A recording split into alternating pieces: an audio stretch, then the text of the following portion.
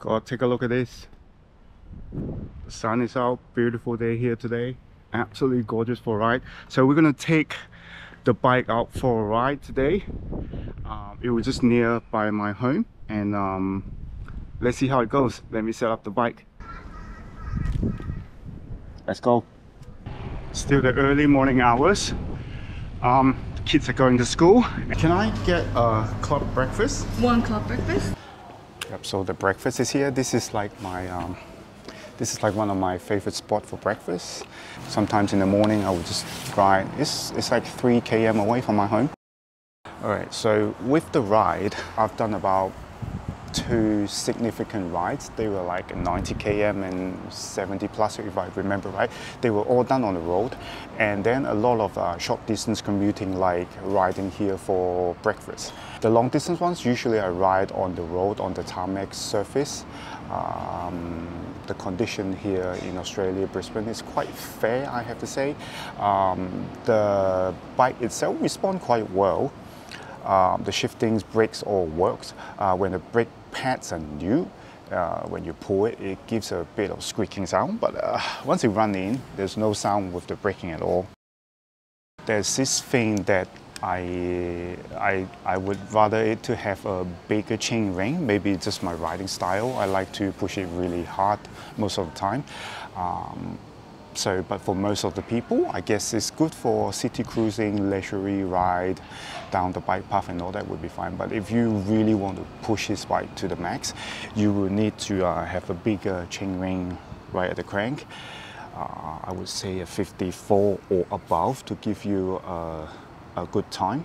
Yeah, so the gear range it does have a full range of gears. So when there's a little bit of slope, a little bit of hills going up, if that's the way to lead you home, it does have enough gear to bring you there. For the saddle is a very basic model. I find that if I do any ride less than 15 km, I'm quite comfortable with it. But saddles are very personal, right? As you may all know.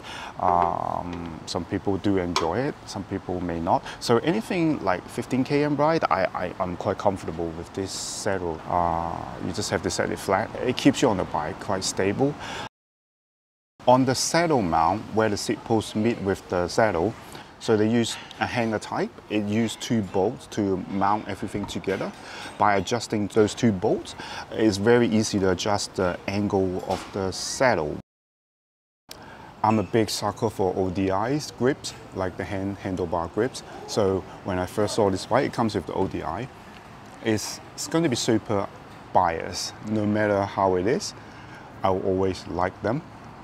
Yeah, but this one grips well. Like I haven't got to the point that where my hand actually got sweaty, so I wouldn't know if they were grippy once your hand got sweat.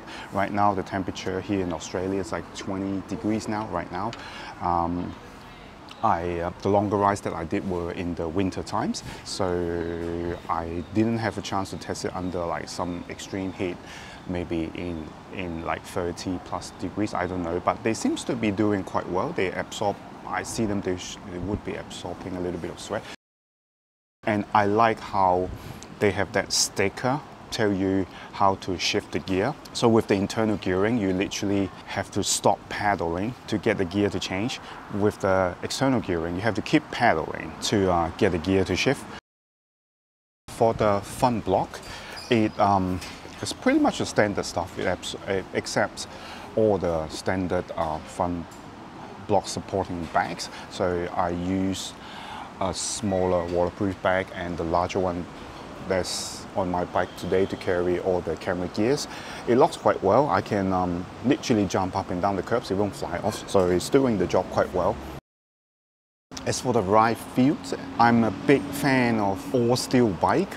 That steel ride fielding actually absorb a lot of the road micro vibrations. Actually, it just feels nice to ride on a full steel bike. The paint job on the bike is very personal. I personally like a very plain color bike. This one has a little dragon on it. If you like it, I mean, it gives a little bit pattern. You look different from all the others. But for myself, I really enjoy those plain color looking bike.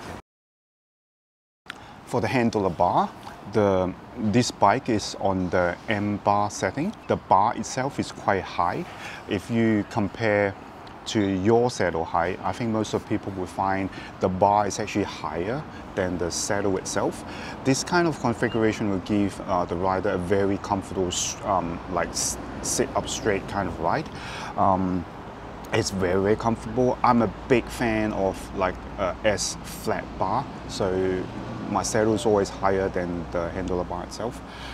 You feel faster that way, but if you're looking for comfortable ride, this M bar definitely is a thing for you. So for the other little stuff like the hinge, it catches well. I mean, it does its job. It does have this little round hollow hole where you can put your little finger in and help to dial the hinge lock a little bit faster. Yeah, so we have gone through some pros about the bike, and there are some cons with the bike that I would literally want the bike to improve to make it like a perfect ride. Maybe you can do this through some upgrades. With the seat post, it has the marking to tell you where it is, so you can remember where your setting was. The next time when you unfold the bike, you can just pull it to the setting that you want and enjoy. And that will be it. But there's this thing that scares me off, like when you put a minimum insert mark there, and I had to pull way beyond that to fit my own needs. That is a little bit scary, I have to say. Like, I am 178 centimeters, my legs are relatively short to my height, and I already go beyond the minimum insert. If anyone's like taller than me, might have a bit of scary moment there. The second thing that I didn't like so much, maybe I'm a little bit picky here, because sometimes it's function over look. The seat post clamps quite well, but because of the shim itself is a metal-based shim, so when you pull or push the seat post back into the bike, it gives you this squeaky sound. Wasn't so nice to hear. And the second thing that I didn't enjoy so much, which I actually don't have a chance to test it to because the weather here is mostly very nice. The rear fender is rather short. It doesn't cover all the way back. If you actually ride in the wet, I would have guessed, I'm guessing, because I haven't went to test it, water could be coming to your back. I'm sure there's some aftermarket fenders that you can get to have that rectified. So those two are the little nitpick I have to tell you guys. If they get those two things fixed, or changed, the bike is completely rideable, completely fun to ride, definitely. All right, sometimes we want to ride the bike beyond rideable, right? Make it nicer than nice. There are, let's say, two components that I would swap out. I would swap out the pedals. Not that this pedal doesn't help you to pedal the bike, it does. It folds well, but it doesn't grip to the shoes very well. It's fully plastic. I would rather put some metal base or bigger platform pedal that has more grip. This one definitely has not enough grip, and it doesn't spin very well. The pedal itself doesn't spin very well. I don't know what's happening inside, but it just doesn't spin very well. So you can swap them out for any aftermarket brands. And the other thing that I would like to swap out, like a video that I did before, some of the critical upgrades on the bike itself, is the suspension block. I'm a heavy kind of guy. The block on this bike definitely is not supporting me very well. Yeah, so I would like to have that swap out as well. But if you're lighter, easier, going for a more comfortable ride, the existing block might work for you. It's magical how a good suspension block would make the bike ride just level up that little bit, that much more enjoyable. So all in all, the steel frame gives it a very comfortable, let's say you feel enjoyable, feel safe to ride in it. There are some Trifold bikes that I rode before, I don't even feel safe riding on it. This one served me just fine. So on the road, on the tarmac, it rides quite well. I would like to see a bigger chainring to give me a faster ride. There are little parts that I suggested that you can actually have that swap out, and it will improve your ride so much. yeah, I think that about sums up how I feel about this bike. I hope you enjoy it. By no means I'm a professional reviewer. This is just how I feel about the bike. I hope you enjoy the vids, and yeah, so I hope I can make more videos like this to you guys very soon. So I got to continue with my breakfast, and here we are, dash!